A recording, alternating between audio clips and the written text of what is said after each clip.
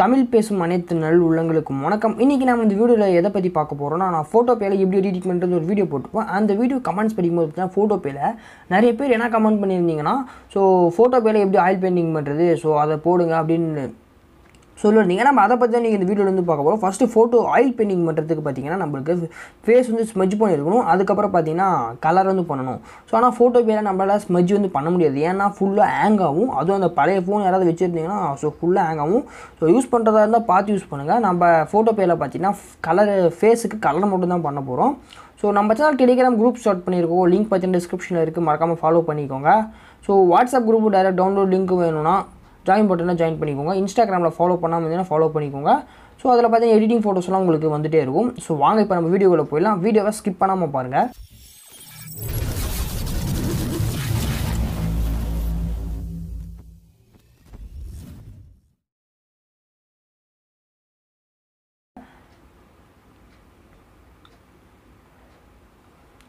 So first உங்களோட ஃபோட்டோபியான்ற app open பண்ணிக்கோங்க. அதோட லிங்க் பார்த்தீங்கன்னா டிஸ்கிரிப்ஷனில் இருக்கும். ஸோ உங்களோட மொபைல் நெட்வொர்க் ஆன் பண்ணிக்கோங்க. மொபைல் நெட்வொர்க் ஆன் பண்ணாமல் நீங்கள் எடுத்திங்கன்னா பார்த்தீங்கன்னா உங்களுக்கு இந்த மாதிரி தான் வரும். ஸோ அதனால் பார்த்தீங்கன்னா ஓகே கொடுத்துட்டு உங்களோட மொபைல் நெட்வொர்க் வந்து நீங்கள் ஆன் பண்ணிவிட்டு ஸோ அதுக்கப்புறம் ஃபோட்டோபியா அப்படின்னு ஓப்பன் பண்ணுங்கள். இந்த மாதிரி தான் உங்களுக்கு வரும். நீங்கள் இப்போ தான் நம்ம சேனலில் ஃபஸ்ட் டைம் பார்க்குறீங்கன்னா நம்ம சேனலை சப்ஸ்கிரைப் பண்ணிக்கோங்க. கூட இந்த பெல் ஐக்கனை கொடுத்துட்டு ஆள் கொடுத்துக்கோங்க. அப்போ தான் இந்த மாதிரி வீடியோஸ் உங்களுக்கு மிஸ் ஆகாமல் வரும். ஸோ இப்போ பார்த்தீங்கன்னா ஃபோட்டோபியா ஃபஸ்ட்டு நான் வீடியோ போட்டிருப்பேன். அந்த வீடியோவை பார்த்துட்டு இந்த வீடியோவை பாருங்கள். அப்போ தான் கொஞ்சமாச்சு இந்த வீடியோ உங்களுக்கு புரியும்.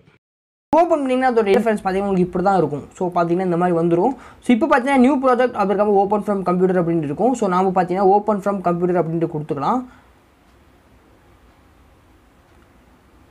ஸோ கீழே ஃபைல்ஸ் அப்படின்லாம் வரும். அந்த ஃபைல்ஸை கிளிக் கொடுத்தீங்கன்னா இந்த மாதிரி தான் வரும். இதில் போய்ட்டு உங்களோட இமேஜ் வந்து எடுத்துக்கோங்க. இப்போது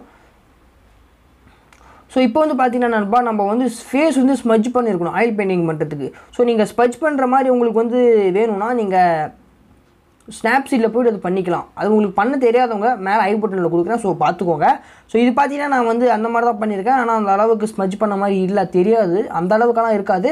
ஸோ ஏதோ ஒரு ஸ்மஜ் பண்ண மாதிரி இருக்கும். ஸோ அதுக்கப்புறம் நம்ம ஃபேஸில் இருக்க பிம்பிள்ஸ் எல்லாம் கிரியேட் ஆகிடும். ஸோ பார்க்குறதுக்கு இந்த மாதிரி இருந்தால் போதும். ஸோ நம்ம இந்த மாதிரி எடுத்துக்கலாம். ஸோ அதுக்கப்புறம் பார்த்தீங்கன்னா நம்ம ஃபேஸுக்கு எப்படி கலர் வந்து ஆட் பண்ணுறது அப்படின்னு பார்த்தீங்கன்னா ஸோ மேலே பார்த்தீங்கன்னா அந்த பக்கம் சைடில் டூல்ஸ் அப்படின்னு இருக்கும். அதில் பார்த்தீங்கன்னா 3வது டூல்ஸை வந்து செலக்ட் பண்ணிக்கோங்க.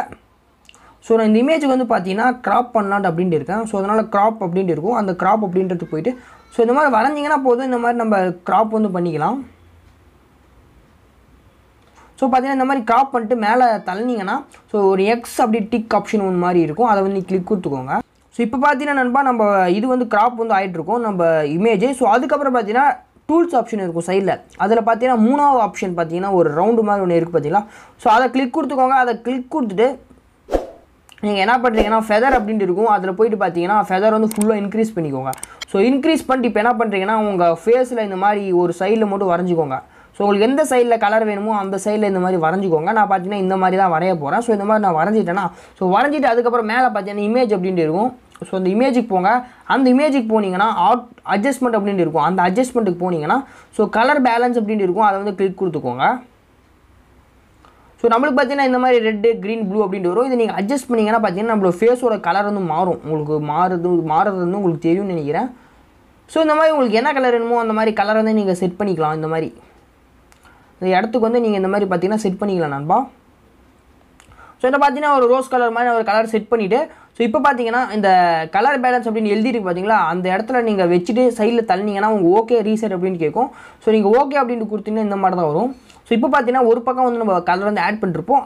இப்போ வந்து என்ன பண்ண போகிறோம்னா அதர் சைடு ஸோ அந்த பக்கம் ஸோ அதனால் அந்த பக்கம் போய்ட்டு இந்த மாதிரி வரைஞ்சிக்கோங்க நீங்கள்.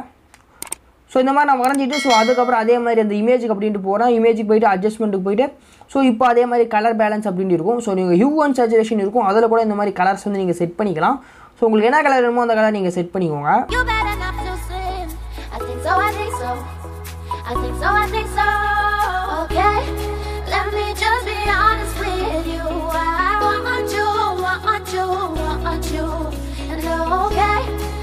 ஸோ நான் பார்த்தீங்கன்னா இந்த கலர் வந்து நான் செட் பண்ணிக்கிறேன் நண்பா. செட் பண்ணிவிட்டு ஸோ அதே மாதிரி பார்த்தீங்கன்னா ஓகே அப்படின்னு கொடுத்துக்கிறேன். நம்மளுக்கு இந்த மாதிரி தான் வரும்.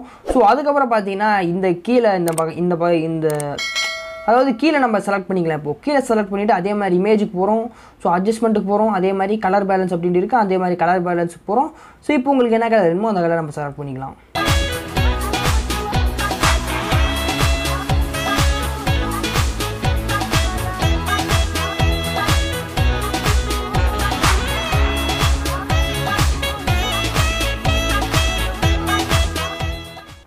நான் பார்த்தீங்கன்னா ஒரு மாதிரியான கலர் வந்து செட் பண்ணியிருக்கேன். அது லைட்டாக தான் நான் செட் பண்ணியிருக்கேன். ஸோ பார்த்தீங்கன்னா இந்த மாதிரி நம்ம கரெக்டாக ஃபேஸு கலர் வந்து பண்ணிட்டு இருப்போம். ஆனால் இந்த ஆப்பில் பார்த்தீங்கன்னா ஃபேஸ் கலர் வந்து சூப்பராகவே பண்ணலாம். ஃபோட்டோஷாப்பில் ஈஸியாக இருக்கும் ஃபேஸ் கலர் பண்ணுறதுக்கு. ஸோ நம்ம மொபைலில் தான் பார்த்தீங்கன்னா கொஞ்சம் கஷ்டமாக இருக்கும். ஸோ இப்போ பார்த்தீங்கன்னா நம்ம ஃபேஸ் வந்து கலர் வந்து பண்ணியாச்சு. இப்போ பார்க்கறதுக்கே ரொம்ப ஒரு ஆயில் பெயிண்டிங் மாதிரி தெரியுது. ஸோ இந்த பக்கமும் நம்ம வந்து இப்போது கலர் வந்து பண்ணிக்கலாம். ஸோ பார்த்தீங்கன்னா இந்த மாதிரி இந்த பக்கம் நான் செலக்ட் பண்ணிவிட்டு ஸோ அதே மாதிரி இப்போ பார்த்தீங்கன்னா நான் அட்ஜஸ்ட்மெண்ட்டுக்கு போயிட்டு ஹியூ அண்ட் சேச்சுரேஷன் இருக்கும், அதில் உங்களுக்கு வந்து பண்ணி காமிக்கிறேன். ஸோ பார்த்தீங்கன்னா இந்த மாதிரி ஒரு கலர் வந்து ஸோ சேச்சுரேஷன் கம்மியாக பண்ணிங்கன்னா கலர் வந்து லைட்டாக குறையும்.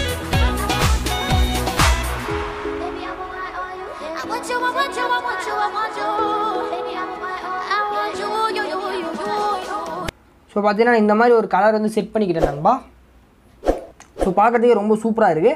ஸோ இந்த மாதிரி செட் பண்ணிவிட்டு அதுக்கப்புறம் நம்ம என்ன பண்ண போகிறோம்னா மேலே பார்த்தீங்கன்னா ஃபைல் அப்படின்ட்டு இருக்கும், அந்த ஃபைலை கிளிக் கொடுத்துக்கோங்க. ஃபைலை கிளிக் கொடுத்துட்டு ஸோ இப்போ பார்த்தீங்கன்னா இதில் எக்ஸ்போர்ட் ஆஸ் அப்படின்ட்டு இருக்கும், அந்த எக்ஸ்போர்ட் ஆஸ் அப்படின்ட்டு கிளிக் கொடுங்க. கிளிக் கொடுத்துட்டு ஸோ பிஎன்ஜியை நம்ம சேவ் பண்ணிக்கலாம், ஏன்னா பின்னாடி பேக்ரவுண்ட் எதுவும் இல்லை, அதனால் பிஎன்ஜி அப்படின்ட்டு ஒரு டைம் கிளிக் கொடுங்க.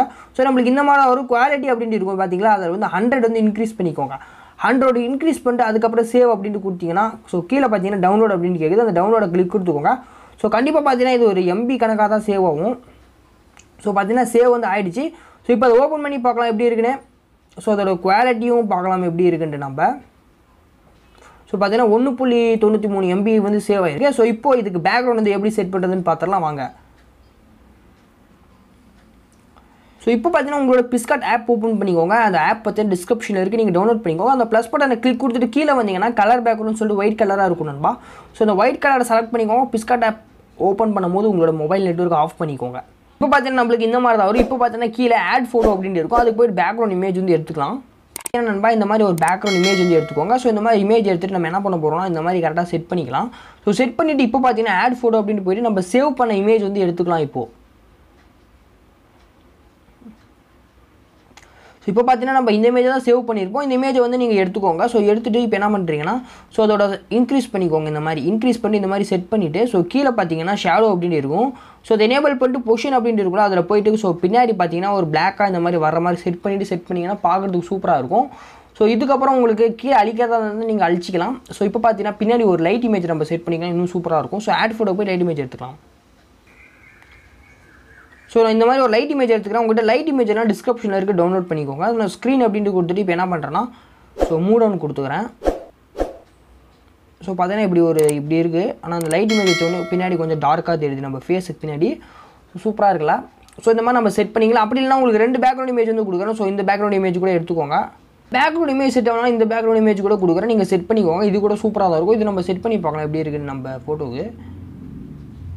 ஸோ இது கூட வெறித்தனமாக தான் இருக்குது. ஸோ பார்த்தீங்கன்னா நான் மூவ் டவுன் கொடுத்துக்கிறேன் இப்போது. ஸோ இந்த பேக்ரவுண்டே நல்லா இருக்குன்னு தான் நான் நினைக்கிறேன். இந்த மாதிரி கொடுத்துட்டு ஸோ பிளெண்ட் ஆகிட்டதில் போய்ட்டு ஏதாவது கொடுத்து பார்க்கலாம் நல்லா இருக்கா இல்லையான்ட்டு. ஸோ நம்ம போய்ட்டு இந்த மாதிரி ஏதாவது கீழே பிளெண்ட் அந்த மாதிரி ஓவரில் ஏதாவது இருக்கும், அதில் ஏதாவது கொடுத்து பாருங்கள். உங்களுக்கு செட் ஆச்சுன்னா நீங்கள் இந்த மாதிரி சேவ் பண்ணிக்கோங்க. ஸோ நான் வந்து பார்த்தீங்கன்னா இந்த மாதிரி டார்க்கன் அப்படின்னு கொடுத்தா நல்லா இருந்துச்சு. ஸோ அதனால் இந்த மாதிரி நான் செட் பண்ணிக்கிறேன். ஸோ பார்த்தீங்கன்னா நான் இந்த மாதிரி தான் நான் செட் பண்ணியிருக்கேன். ஸோ செட் பண்ணிவிட்டு பார்த்தீங்கன்னா நான் டிக் ஆப்ஷன் வந்து கொடுத்துக்கிறேன். ஸோ அவ்வளோதான், நம்ம ஒரு பெயிண்டிங் வந்து ஃபோட்டோபேயில் வந்து எடிட் வந்து பண்ணி முடிச்சாச்சு. ஸோ அதுக்கப்புறம் நான் டிக் ஆப்ஷன் வந்து கொடுத்துக்கிறேன்.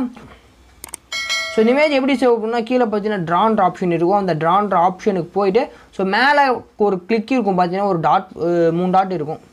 ஸோ மேலே பார்த்தீங்கன்னா 3 டாட் இருக்கும். அந்த 3 டாட்டை கிளிக் கொடுத்துட்டு சேவ் இமேஜ் கொடுத்தீங்கன்னா நம்ம இமேஜ் வந்து கேலரியில் சேவ் ஆயிடும். ஸோ இந்த வீடியோவை பிடிச்சிருந்தா லைக் பண்ணுங்கள், ஷேர் பண்ணுங்கள், கமெண்ட் பண்ணுங்கள், மறக்காமல் சப்ஸ்கிரைப் பண்ணிக்கோங்க. இந்த இமேஜ் எப்படி இருக்குன்னு கீழே இருக்க கமெண்ட் பாக்ஸில் மறக்காமல் கமெண்ட் பண்ணுங்கள். ஸோ உங்களுக்கு பேக்ரவுண்ட் எப்படி எரேஸ் பண்ணுறது, ஸோ அதுக்கப்புறம் பார்த்தீங்கன்னா ஃபேஸில் அந்த ஸ்மெஜ் பண்ணுறது, அதுக்கப்புறம் பிம்பிள்ஸ் எப்படி ஏதாவது எடுக்கிறது அப்படி தெரிலனா ஸோ மேலே ஐ பட்டனில் கொடுத்துருக்கேன், மறக்காமல் பார்த்துக்கோங்க. நம்ம சேனலுக்கு ஒரு டெலிகிராம் குரூப் ஸ்டார்ட் பண்ணியிருக்கோம், லிங்க் பார்த்தீங்கன்னா டிஸ்கிரிப்ஷனில் இருக்குது. ஸோ ஃபாலோ பண்ணிக்கோங்க. உங்களுக்காக சூப்பரான அப்டேட்ஸ் எல்லாம் வெயிட்டிங்காக இருக்குது. ஸோ மறக்காமல் ஜாயின் பண்ணிக்கோங்க. நம்ம அடுத்த வீடியோவில் சந்திக்கலாம். பாய் நண்பா, ஹேவ் a nice day.